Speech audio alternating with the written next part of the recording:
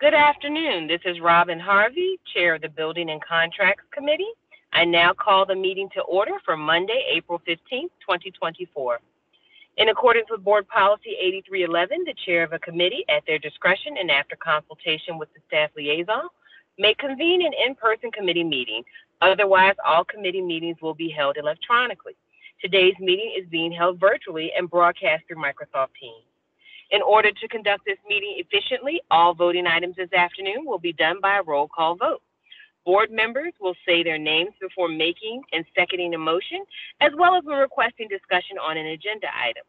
Additionally, as a courtesy to the committee, I ask that you inform Ms. Faya or myself if you must leave the call by using the Teams chat feature so that a quorum can be maintained. Ms. Faya, will you please call the roll to determine the presence of a quorum? Thank you, Ms. Harvey. Ms. Henn? Present. Mr. McMillan? Present. Ms. Harvey? Present. Ms. Harvey, there are three. Thank you. Thank you. Ms. Faya, will you now please call the roll of staff members participating in today's meeting? Thank you. Mr. Augusto? Present. Dr. DiDonato? Present. Dr. Grimm? Present. Mr. Hartlove? Here. Ms. Margaret Ann Howie? Mr. Pete Dixit? Present. Dr. April Lewis? Present. Ms. Allison Myers? Present. Ms. Anajala? Present. Ms. Megan Shea? Present. Ms. Fisher? Present. Mr. Bertizon? Present. Thank you. If there are additional staff participating that were not mentioned, please state your name now.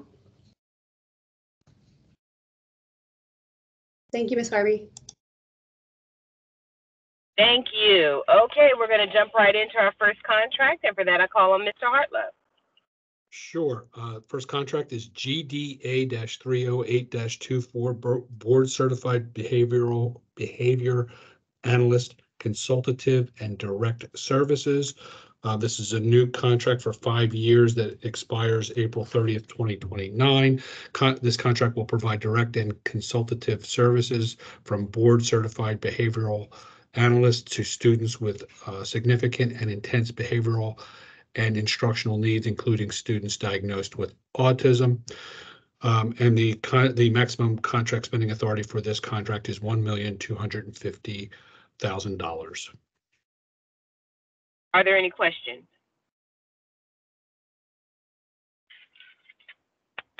Hearing none, we'll proceed with contract 2. Mr. Hartlove. Yes, LKO-423-19, Interpreting Services for Deaf and Hard of Hearing individuals. This contract modification will provide for continued interpreting services for deaf and hard of hearing individuals. Approval is requested to extend the contract for 5 months and increase contract spending authority by $250,000, bringing the revised total contract spending authority to $3,450,000. And the new date, the contract end date would be extended out to October 31st, 2024. Are there any questions? Hearing none, we'll proceed to the next contract. Mr. Hartlove. Yes, KSH-313-19, Cosmetology Supplies. This is approval is requested to extend the contract for 6 months, which would take the contract end date out to September 30th, 2024. There's no change to the maximum contract spending authority. Are there any questions? Hearing none, we'll move to the next contract. Mr. Hartlove. JBO-734-18, Music Studio Spotlight on Music.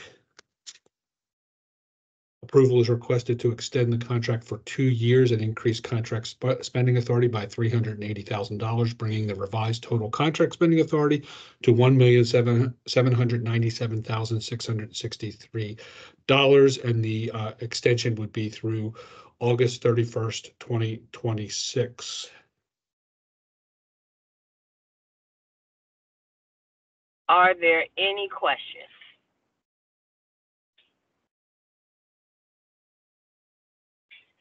Hearing none, we'll move to the next contract. Mr. Hartlow. Okay, contract 5, NTA-509-24, music instruments, supplies, and materials. This is a new contract. It's a 5-year contract that would take us through April 30th, 2029. The contract will provide for the purchase of instructional materials needed to implement the BCPS music curriculum in grades pre-K through 12. This will allow us to maintain instrument libraries based on enrollment to meet the needs of expansion of middle school guitar 8, music and audio technology, and revisions to the general music curriculum. The maximum contract spending authority for this item is $3 million. Are there any questions?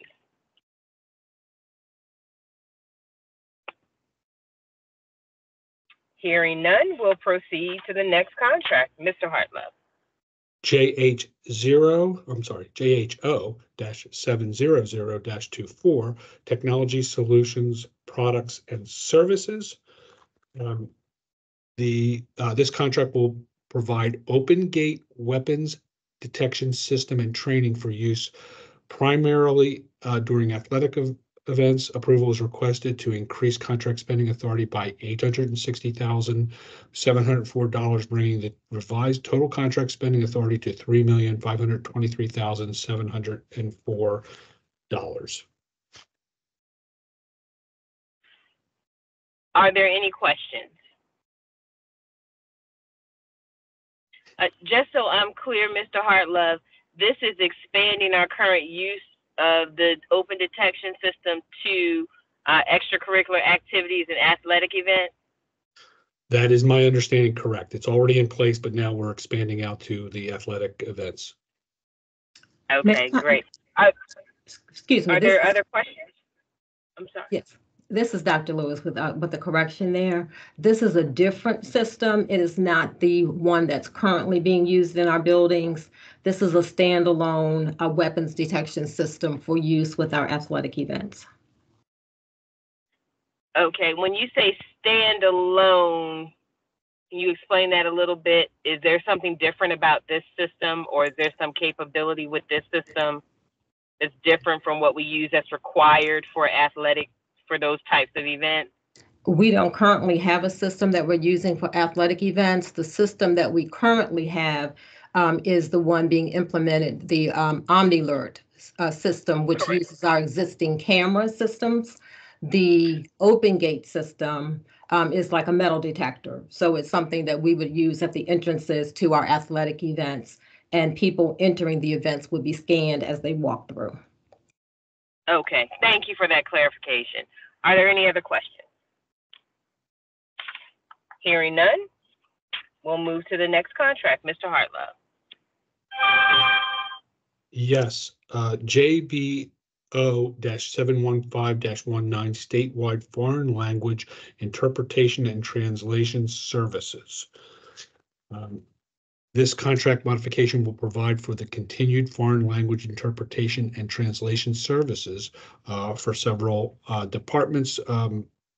The approval is requested to extend the contract for 1 year, 4 months, and increase contract spending authority by $487,000, bringing the revised total contract spending authority to $2,209,000. And this would also extend out the date to August 31st, 2025.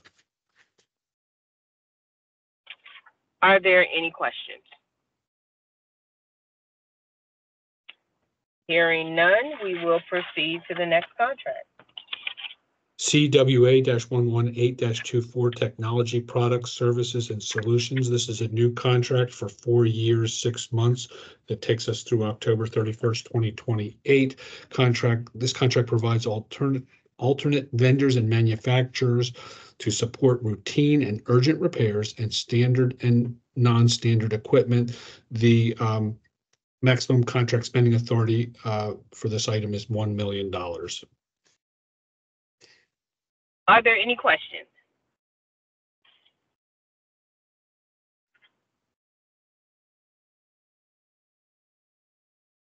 Hearing none, we'll move to the next contract. Mr. Hartlow. Another new contract, NGO-410-24 Trade Reference and Mass Market Books. This is a 5-year contract that would take us through April 30th, 2029. This contract will provide trade reference and mass market books for all schools and offices. They'll be used to support staff development and provide reference materials for professional libraries. Contract may also be used to purchase replacements of previously approved mass market titles for student use. Excuse me. The maximum contract spending authority is $1,250,000. Are there any questions?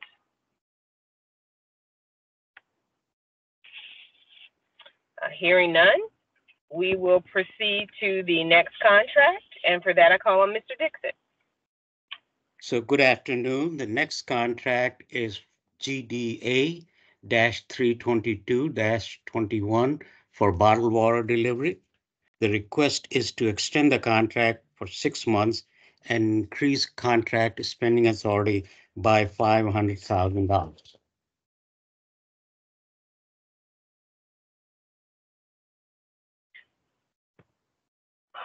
Are there any questions?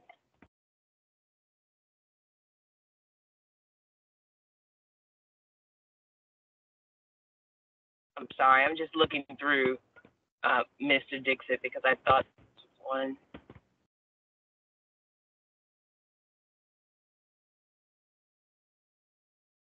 Okay, if there are no questions, we'll move to the next contract. Mr. Dixon. Next contract is LKO-402-20 for grounds maintenance equipment.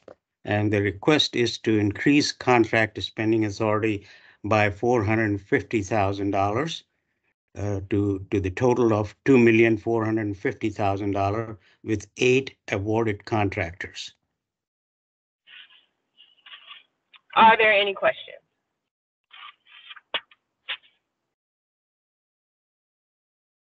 Hearing none, we'll proceed to the next contract. Mr. Dixon. The next contract is JBO-716-19, purchase of relocatable classrooms. The request is to increase the request to $5 million from $6,266,068 to a total of $11,266,068. And I just want to provide a little bit of background. It's a large amount. This request is to accommodate the purchase of 2 modular buildings to support Towson High School's addition and renovation project. Are there any questions?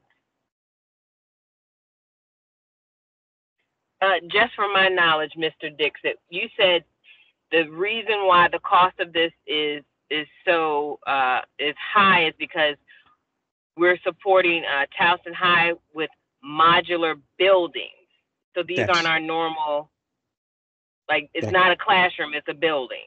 That's right. Modular is combination of several relocatable buildings put together, and it's slightly different design, and they cost more when you have, typically they have 16 to 18 classroom, and they also have restrooms in those buildings. Okay, thank you. Are there any other questions?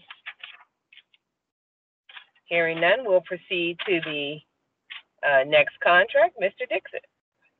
The next contract is DEI 608-24, and this is for building renovation and repair services. This is what the board is aware of is a JOC contract, and this will cover the initial 8-month term of the contract, and then we'll come back to you with additional term and additional dollars. The total amount is $5 million, and this is also going to provide additional contractors in addition to the other job contract that we have.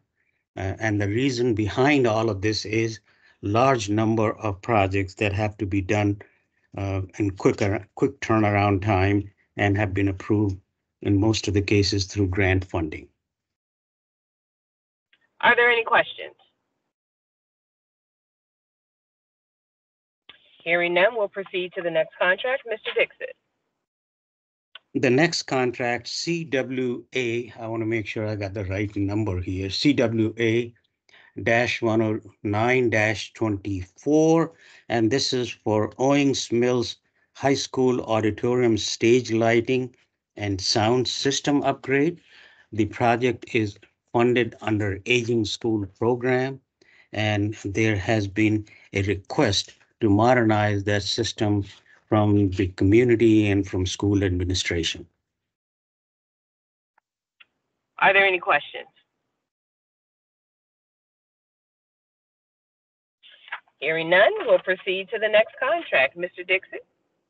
So next is a series of 5 contracts for the addition at Dundalk High School that board has already approved. Today we are here to request approval for 5 packages for construction in different trades. And in the interest of time, like I normally do, I'll share the name of the trade package, amount, number of bidders, and the name of the lowest bidder. So all of the contracts are number GDA-306-24. The first package is 01A for general trades. Amount including 10% contingency is $3,776,300.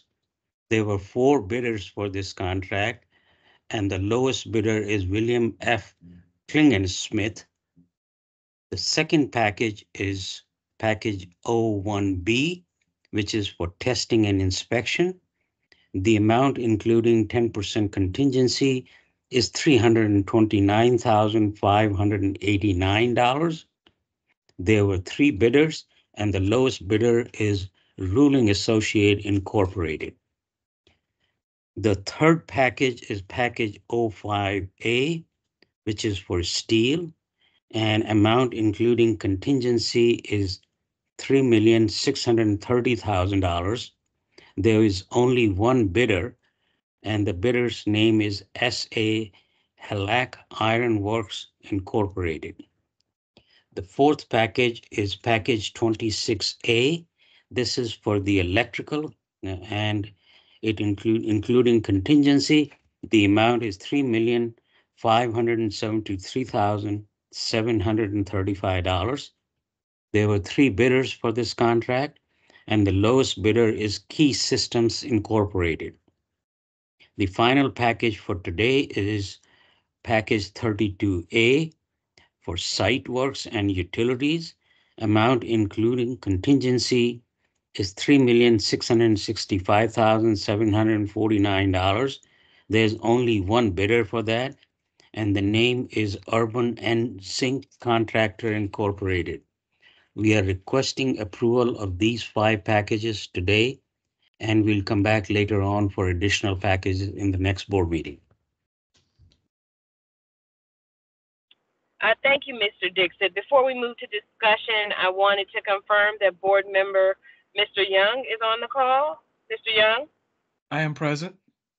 Great, thank you. Ms. Faya, can you please record Mr. Young's presence?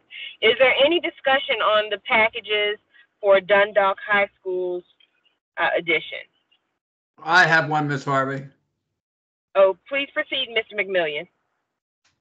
Mr. Pete, it appears to me that that in each of those cases, the same number of people requested the bid? There was the number 149, and it ranged from people actually submitting the bids from 1 to 4. Is that accurate? It just struck me as strange that 149 people in each case, 149 businesses submitted or requested the information. So that's the information I have. This is really a procurement question. So whoever is representing procurement today perhaps can answer better than I can. Yes, Mr. Bertizan. Yes. Okay, thank you. Be happy to speak to that. The number of vendors, 149, as each of these are packages, so they're a part of the entire bid. So at this point in time, we have 149 companies that have expressed interest in this project. So total of all the different packages, it's not broken down the number of people because they don't request just a particular package. They are requesting documents, drawings for the entire project. And that's why the number is consistent and constant. Okay, thank you. That makes sense. Thank you. Certainly. Thank you. Are there any additional questions? So thank you, Mr. Dixon and Mr. Hartlove and the BCPS team for providing that information on these contracts. I will now entertain a motion to recommend that items 1 through 19 be moved to the full board for approval. So moved, Young. Thank you, Mr. Young. Is there a second?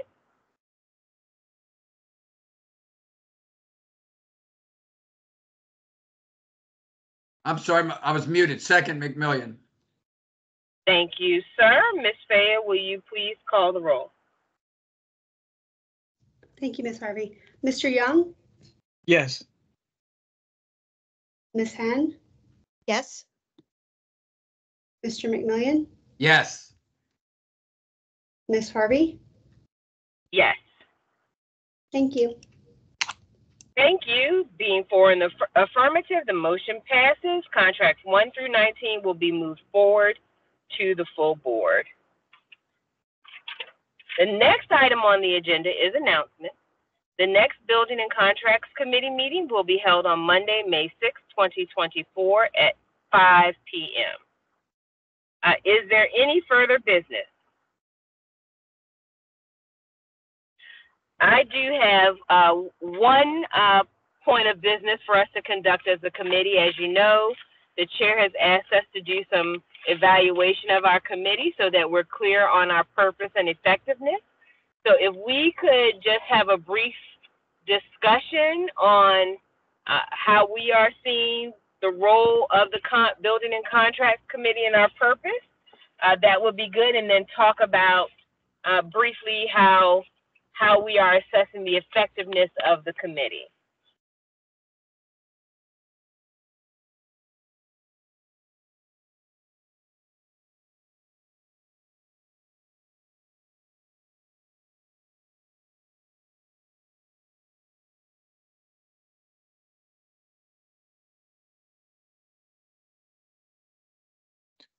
Ms. Harvey, would you like to have that discussion today, or are you teeing us up to have it at our next meeting? I would like to have it today. If the committee would like to defer it to the next meeting, I am open to that. I would prefer to defer, Ms. Harvey.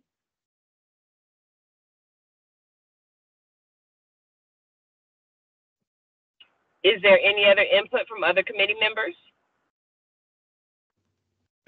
Ms. Harvey, I'd like to say that I know Mr. Burns talked a lot about policy. You know, the board's actions are driven by policy. And as chairman of the audit committee, I know that there's numerous policies written to for lack of a better word, defend the existence of the audit committee. I'm assuming there has to be policy written about the Building and Contracts Committee, correct?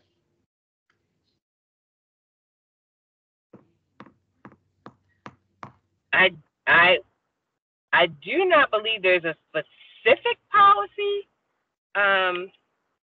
written regarding the committee, but I would need to do further research on that. Do other board members have any information to impart regarding Mr. McMillion's question?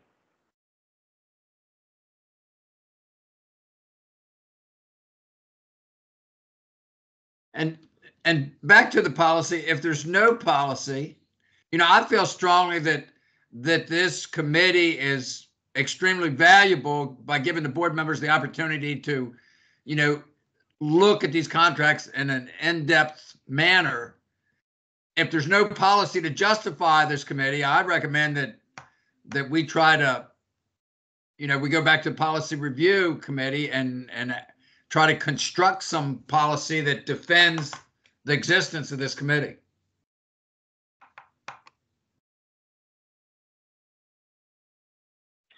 Thank you for your feedback, Mr. McMillion. Do we have other comments at this time? Okay, hearing none, I will defer the full conversation to the next meeting. I will provide the feedback that we have received thus far, and if